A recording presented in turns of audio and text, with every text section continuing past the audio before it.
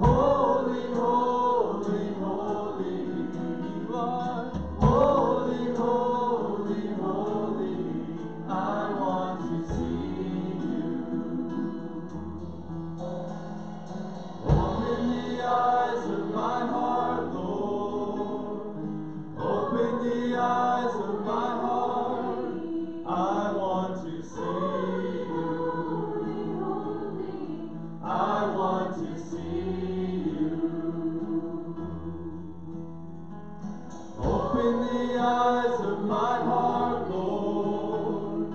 Open the eyes of my heart. I want to see you. I want to see you.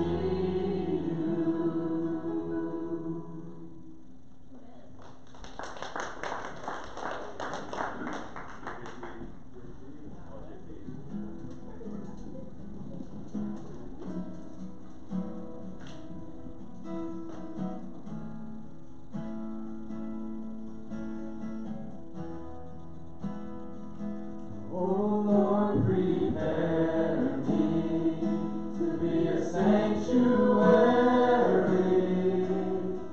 pure and holy, tried and true.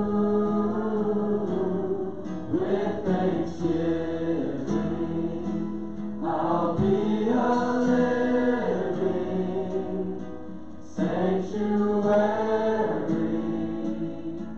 for you. It was you, Lord, who gave us Savior, heart and soul, Lord, to every man.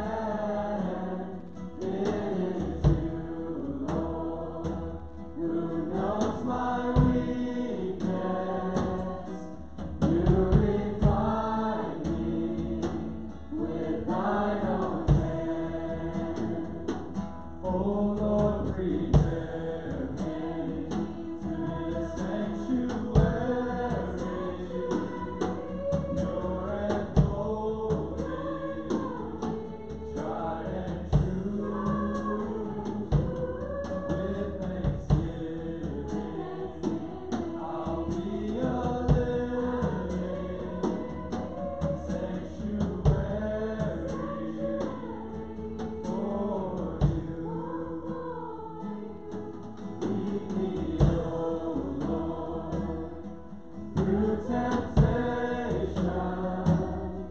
You refine me from within. Fill our hearts with your Holy Spirit, and take all our sins away. Oh Lord, prepare me to be a sanctuary, pure and holy, tried and true. With thanksgiving, I'll be a living sanctuary for you. Hallelujah, hallelujah, hallelujah, hallelujah, hallelujah, hallelujah, hallelujah, hallelujah.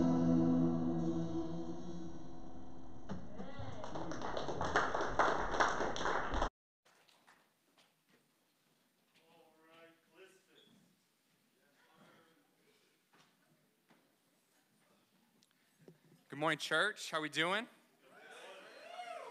My name's Turner, and this is my beautiful, wonderful fiance, Lindsay. Feels good to say that. We're going to transition into communion right now. And as we transition to communion, I want to bring up a scripture that's weighed on my heart since the times where I was studying the Bible 6 years ago. And the chapter is in Romans 6. Romans 6 is what I believe to be a great chapter that helps us interact with the cross. It shows how we connect with Jesus through his death on the cross. I'm not going to read the whole chapter. We're going to read a small section of it. Okay, verses 11 through 14. It says, "In the same way, count yourselves dead to sin, but alive to God in Christ Jesus.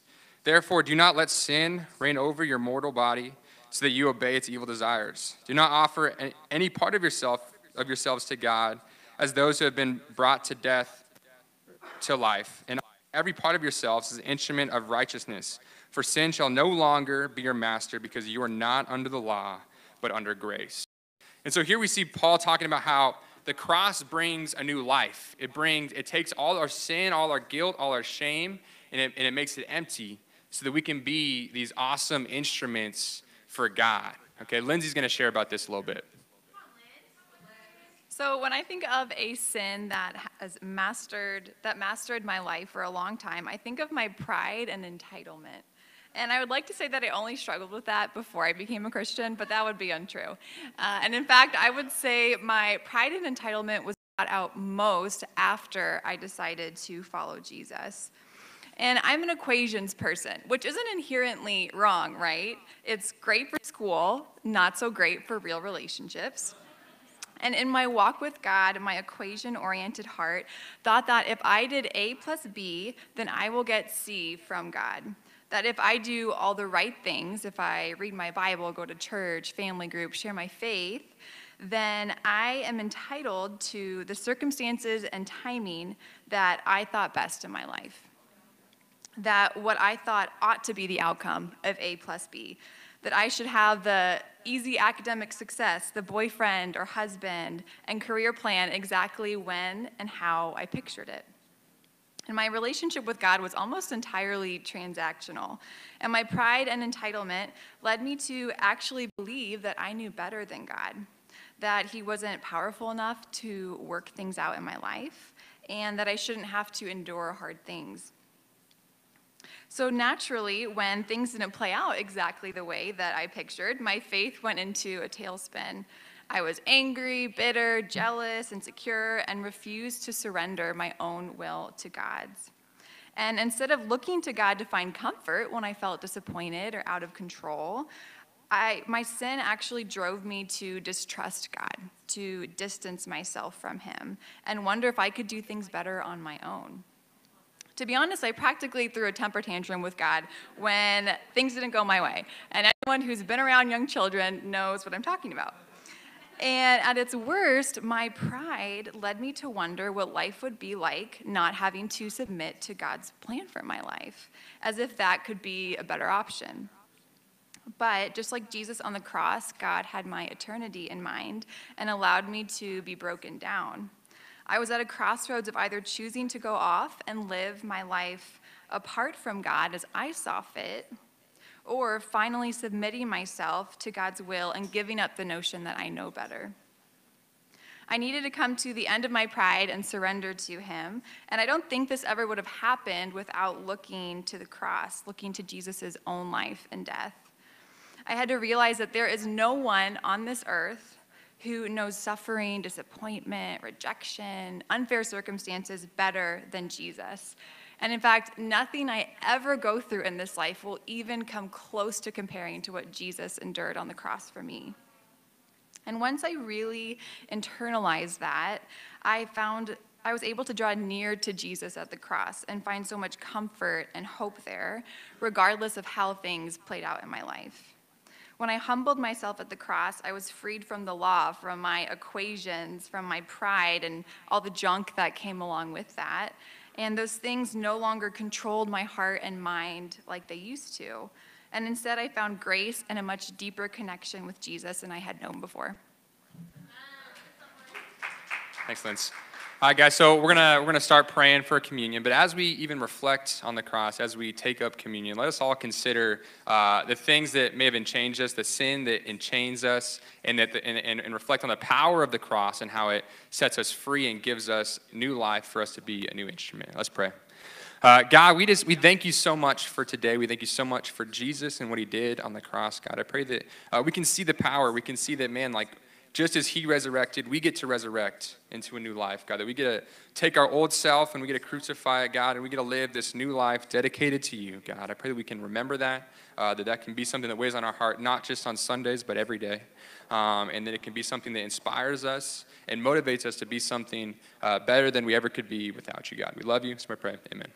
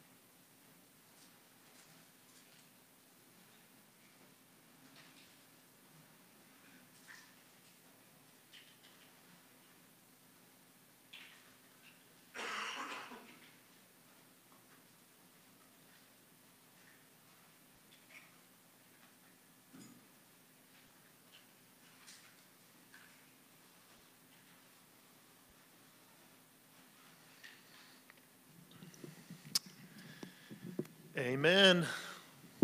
Church, it's great to be together this morning.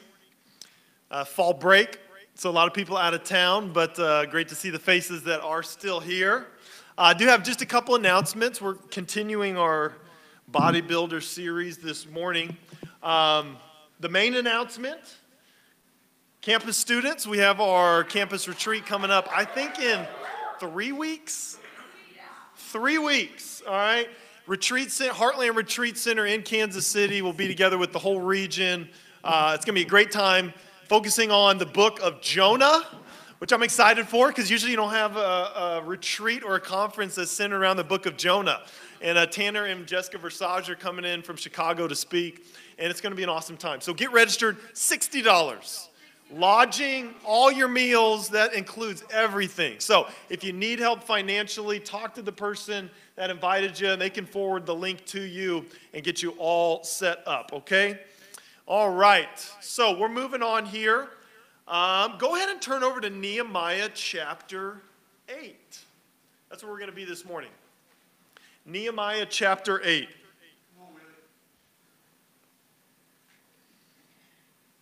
I hope this series has been impacting or helpful so far. I know I have personally enjoyed studying Nehemiah and Ezra more so than I think I ever have before. And we've covered a lot of ground. I mean, we've covered a lot of history. We've covered a lot of scripture even, a lot of context. So I hope it's registering. I hope you're soaking at least some of it in. And it's making the Bible come to life a little bit more. You're understanding a little bit more what it's talking about. But we're going through this because we want to build up the church to be radiant and to bring honor to God. And Nehemiah and Ezra provide several lessons in helping us do that. And so the first week, right, we're looking at these different building blocks to helping us build up the body of Christ. And so the first one we looked at was selflessness. The second one we looked at was prayer. Last week, we talked about righteousness and having a radical stance on righteousness, right? And we asked that question, what are the ites that you're allowing to linger in your life? And we saw Ezra's radical stance for righteousness of driving out all the ites, right? And calling everybody to separate themselves, to be holy. And so, guys, we've got to apply that to us. And as a church, we've got to take a stand. Amen. And this morning, what we're going to be talking about, the building block, is God's Word.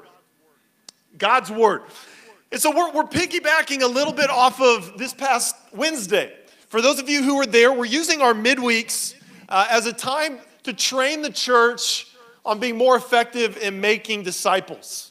Okay, it's been awesome. I mean, before we start each week, we draw names out of a hat and we practice sharing our faith. And it's the best and for some the worst time of the night. But this past Wednesday was awesome, right? Carrie Hutchison and Blake got their names drawn. Carrie was, practicing sharing her faith with a young college student. And man, it was just so encouraging. It's so, we're just working our evangelistic muscles. And then we're going through and we're doing some training on how to study the Bible with somebody else, how to help someone else grow deeper in their relationship with God. And usually where we start is with God's Word. And there's a reason for that.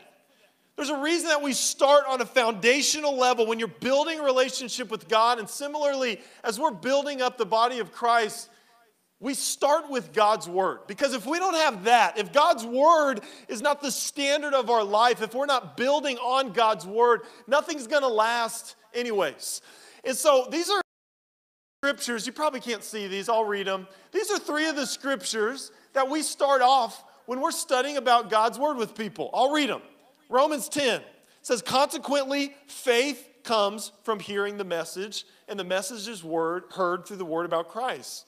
Hebrews 1, it says, in the past, God spoke to our ancestors through prophets, and many times in various ways, but in the last days, He's spoken to us by His Son, whom He appointed heir to all things, and through whom also He made the universe. The Son is the radiance of God's glory, the exact representation of His being, sustaining all things by His powerful word.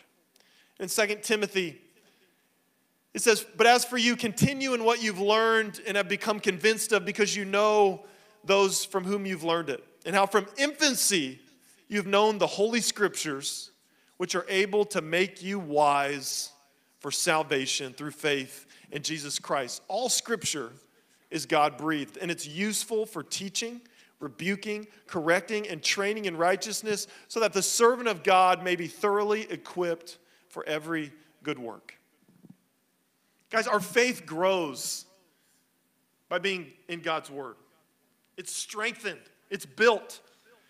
Christ created and sustained all things through His powerful Word. God's Word makes us wise for salvation. His Word equips us for every good work. I mean, my goodness, right? These are just 3 tiny passages, 3 little passages in all Scripture.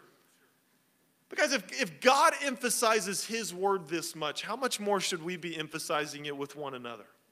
Right? We read this, wow, our faith comes, it grows from being in God's Word. We're made wise for salvation. We're sustained. We're equipped. Guys, there is no way that we can be faithful to God without being in His Word. There's no way. If all those things are products of being in God's Word, there's no way we can be faithful Christians. We can be faithful to God without being in His Word. And Ezra and Nehemiah knew this. And so look in Nehemiah chapter 8.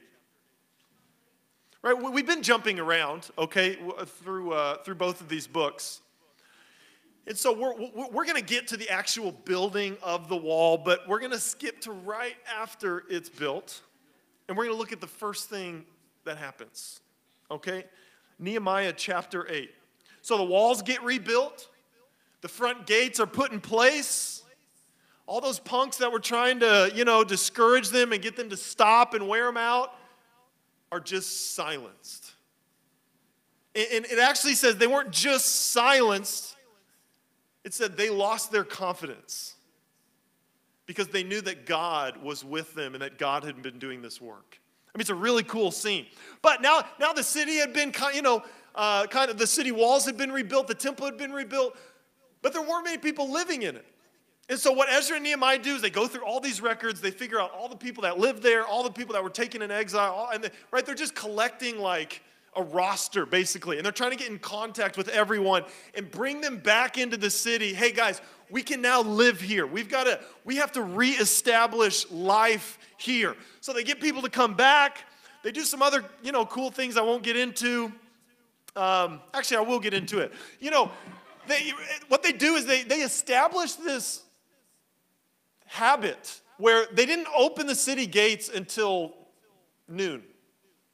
Right? They kept the city locked. And they did it for a reason, because they wanted to reestablish a separation between God's people and the rest of the world. So every morning when people would wake up, the city would be closed off as a reminder that we are separate. We're to be different from everybody else. And they wouldn't open the gates to the rest of the surroundings until, it says, till the sun was hot.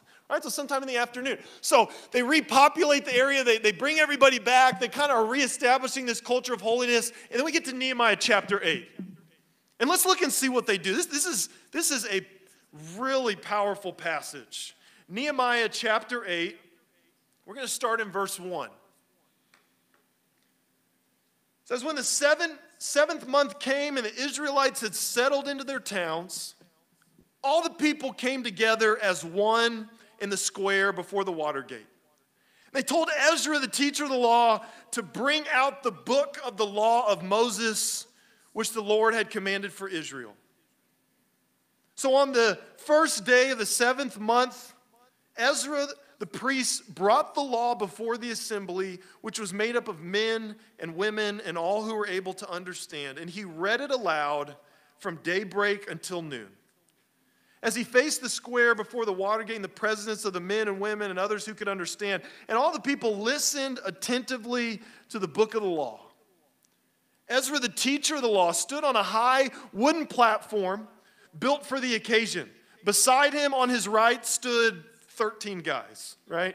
Ezra opened the book, and all the people could see him because he was standing above them. And as he opened it, all the people stood up.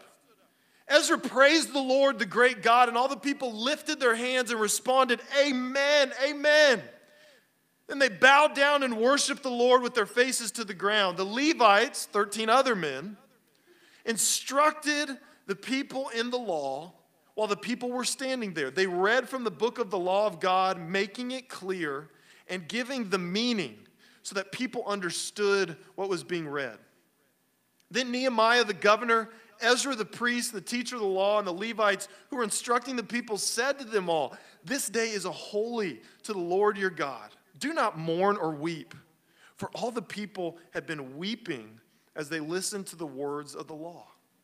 And Nehemiah said, "Go, enjoy choice food and sweet drinks. Send some of those who have nothing prepared. This day is holy to our Lord. Do not grieve, for the joy of the Lord is your strength." The Levites calmed all the people, saying, "Be still, for this is a holy day. Do not grieve."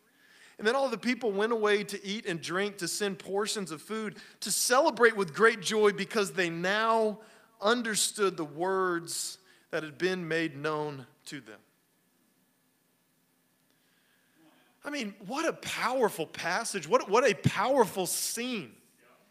Right? And I personally believe that this is the climax of the entire book of Nehemiah, which is interesting because a book about rebuilding the walls of Jerusalem, you would think the climax of the book would be when they built the walls of Jerusalem. But this is what's said about that.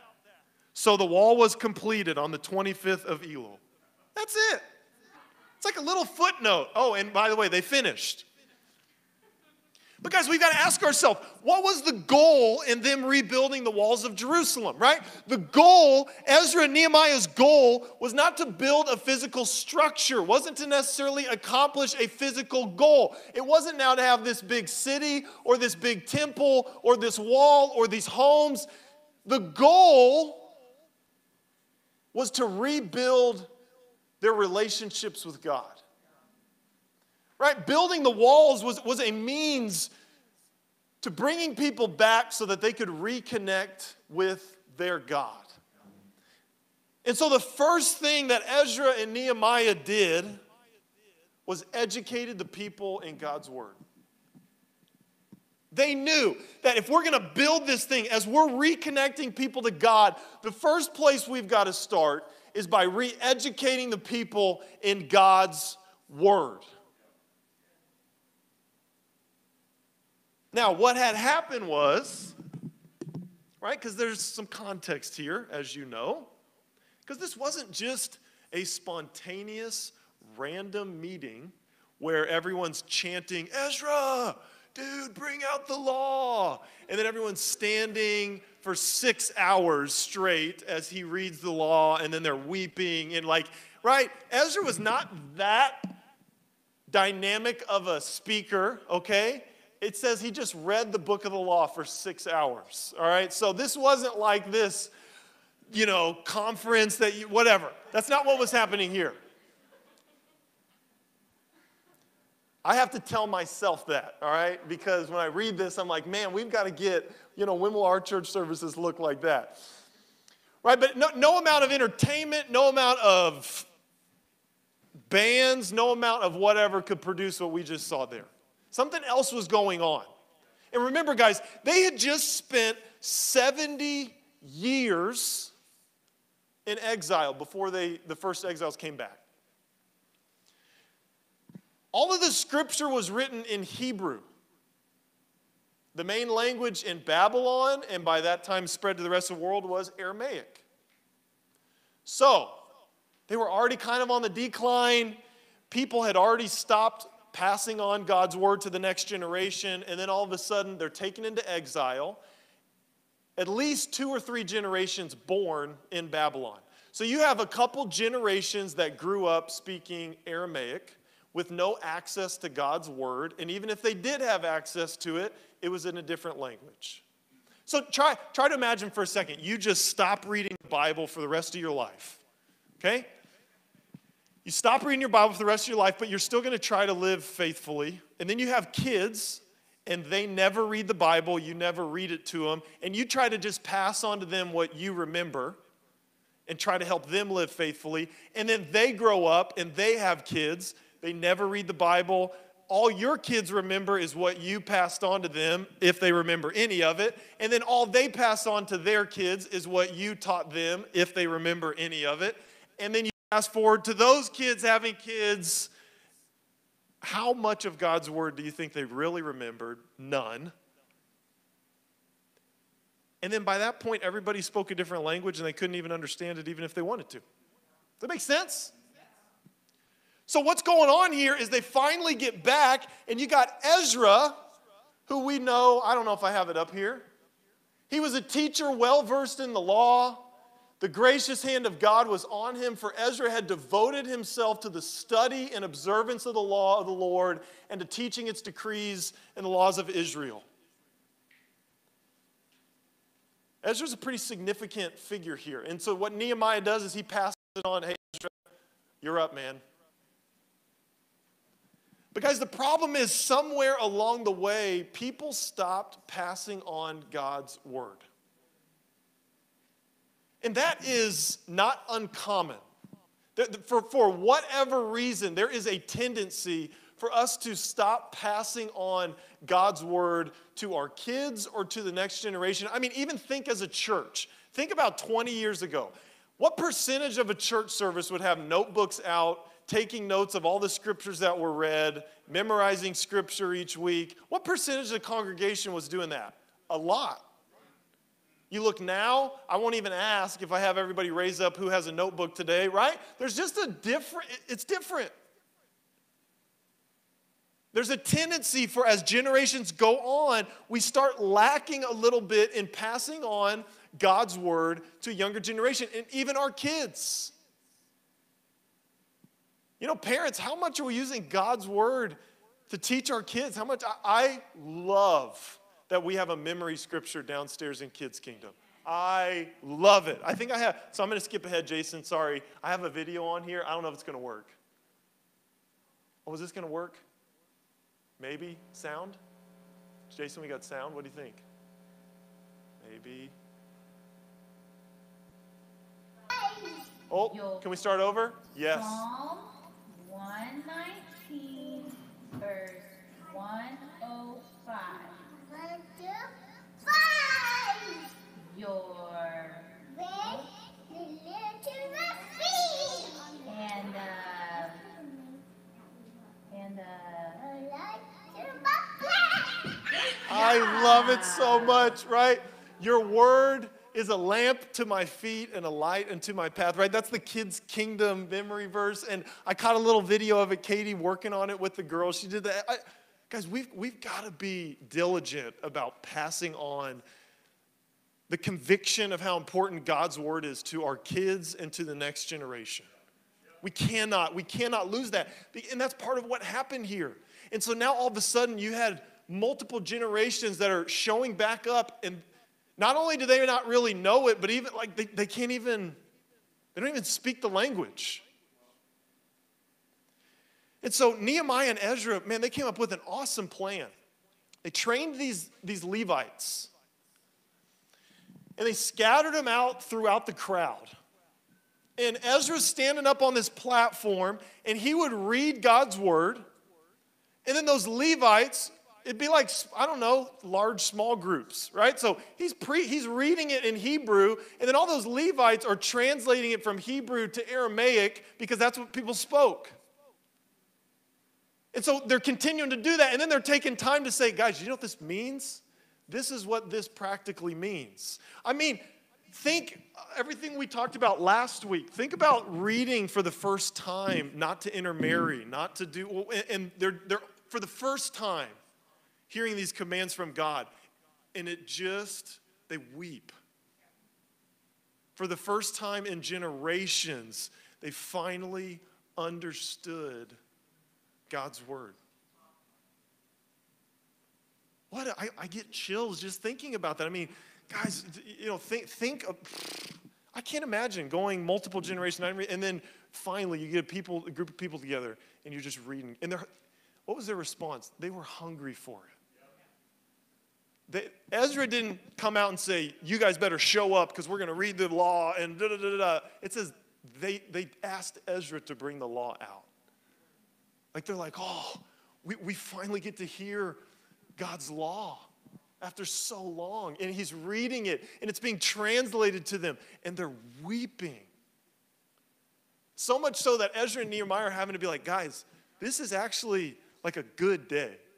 Right? Like, don't weep. Go celebrate. Like, the law has been restored. You finally know what I'm trying to say.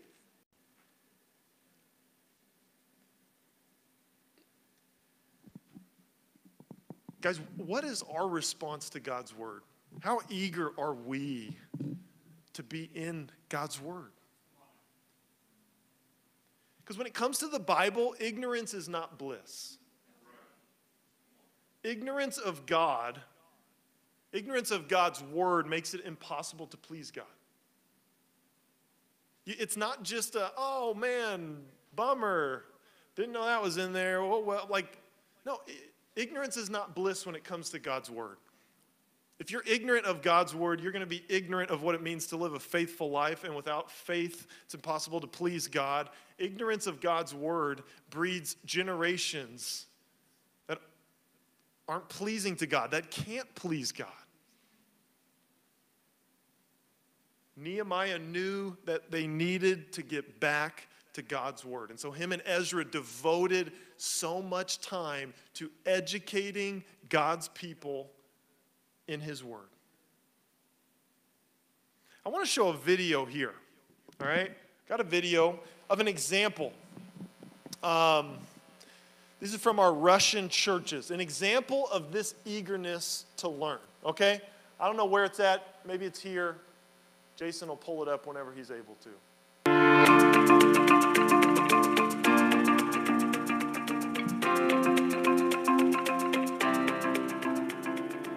God does amazing thing in Eurasia through supporting our publishing house. We can see how Christians' teachings makes stronger and inspire Russian-speaking people through the books and media resources, especially due to lack of local teachers and elders in churches in Eurasia.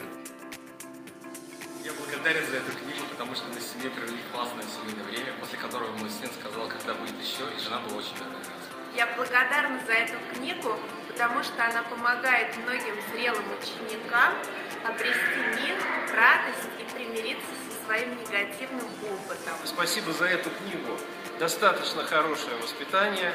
Она помогает нам быть прекрасными родителями. Я пока еще не женат, и я очень благодарен за эту книгу, потому что она дала мне понимание того, что Бог дал мне специально этот период в жизни, чтобы я наслаждался жизнью, испытал жизнь с избытком и через это прославлял Бога. Я понял, благодаря прочтению этой книги, что помощь от людей – это большое благословение. Thanks to our publishing grant and the tireless work of translators, life-changing teaching is reaching thousands of Russian-speaking disciples across Eurasia. In the very near future, we'll see the completion of grief recovery resources, as well as 6 new titles that will be added to our existing catalog of over 50 titles. We want to thank you for your support in maturing disciples in Eurasia. We ask that you continue to give faithfully, prayerfully, and generously. Thank you very much.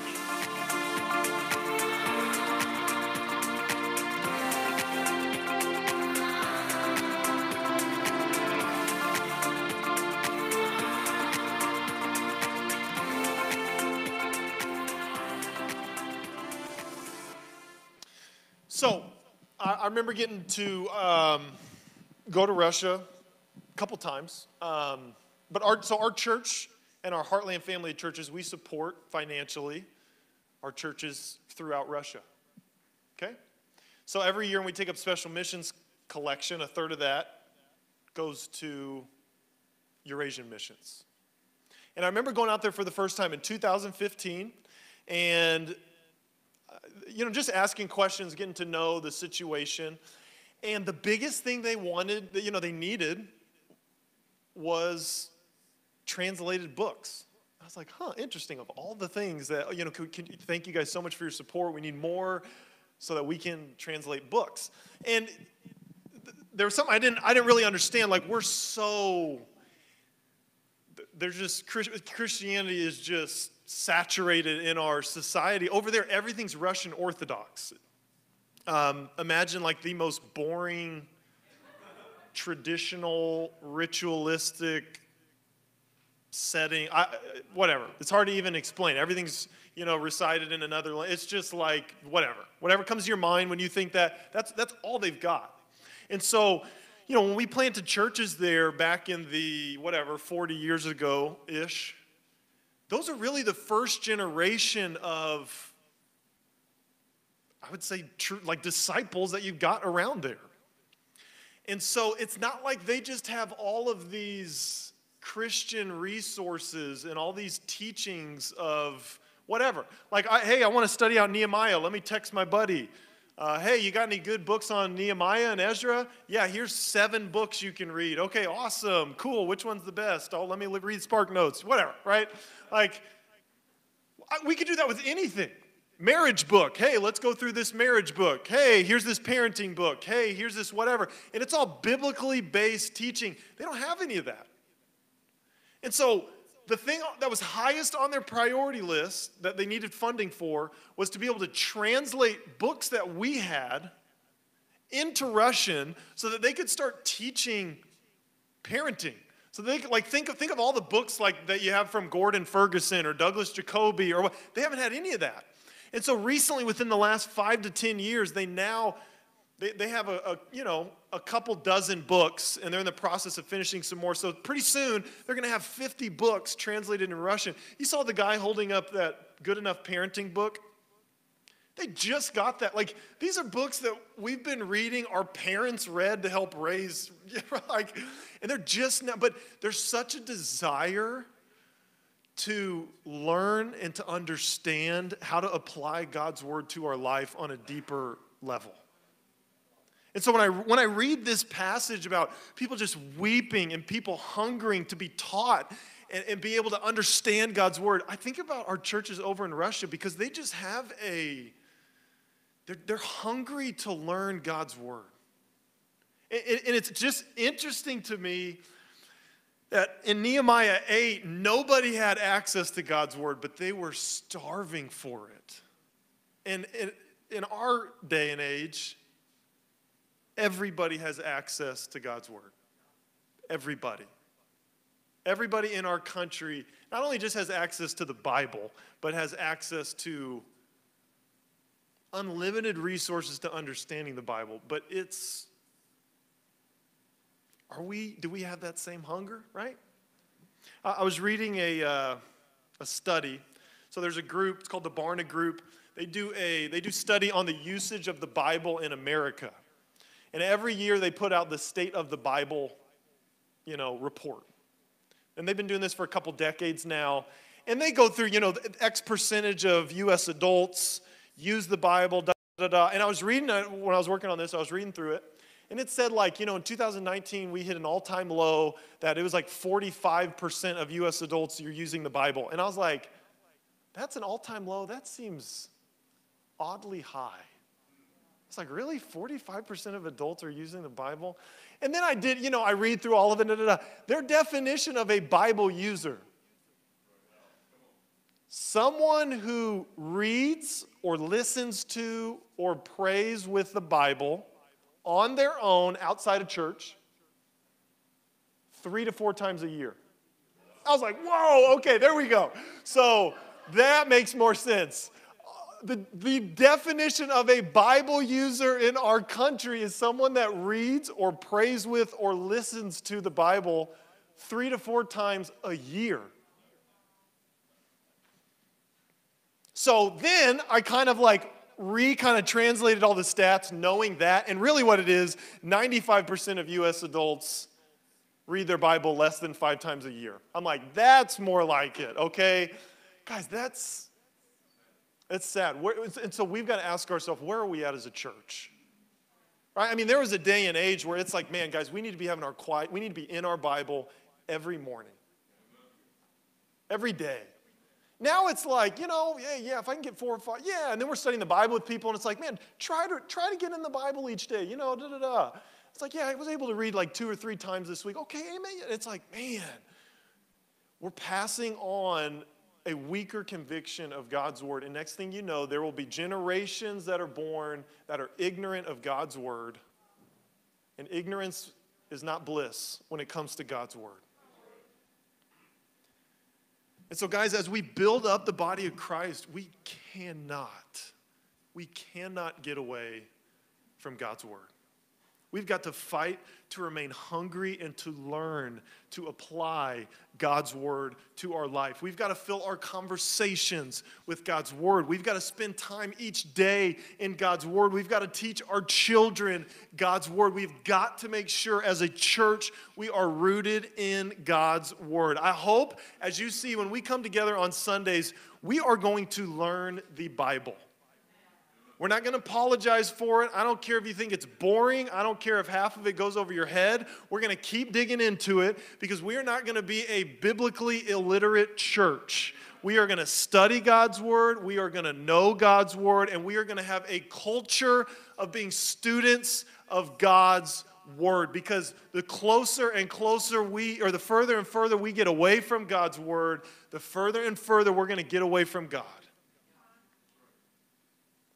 And so, guys, as we close out this morning, we got to remind ourselves how important it is to be a church that is built on God's word. Amen. And so my application, I got a little application for us. Come up with your own memory verse and have a monthly memory verse. Pick it yourself. I've got mine. Mine is that one that I read in Ezra 7. That's mine. That's my memory verse for this month. In my quiet times, I'm reading through different stuff, but I'm memorizing this one.